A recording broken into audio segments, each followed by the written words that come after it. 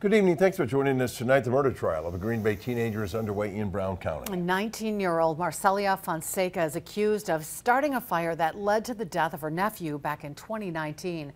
Fonseca was 15 years old at the time of the alleged crime at a home on the east side of Green Bay. She's facing 2 felony charges for first-degree intentional homicide and for arson. With this First Alert update, Brittany Schmidt joins us live in the newsroom with opening statements today. Brittany.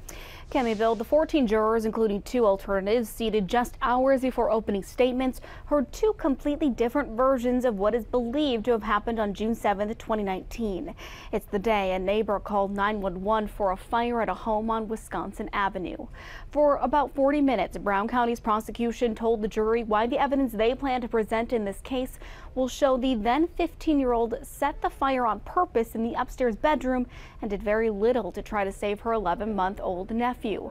Her defense addressed the jury for about an hour, saying Fonseca did try to help her nephew by running to the neighbors and asking them to call 911 and get a ladder to help.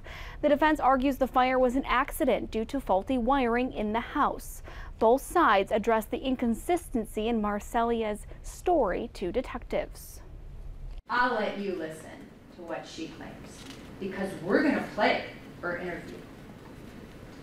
And you can count all the different versions she gives you of what she did on that day.